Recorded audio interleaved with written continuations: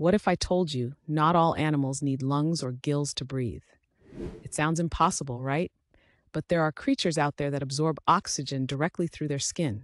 This process is called cutaneous respiration, and it's real science, not science fiction. Instead of relying solely on lungs, these animals have evolved super thin, moist skin packed with blood vessels, allowing oxygen from water or air to pass straight into their bloodstream. Why is this possible?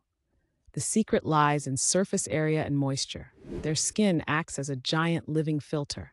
When it stays wet, oxygen molecules dissolve and diffuse through the skin's surface, fueling their bodies even underwater. In fact, some species can survive with skin breathing alone, especially when submerged or hibernating. This adaptation means they can live in places where oxygen is scarce or where breathing through lungs isn't practical.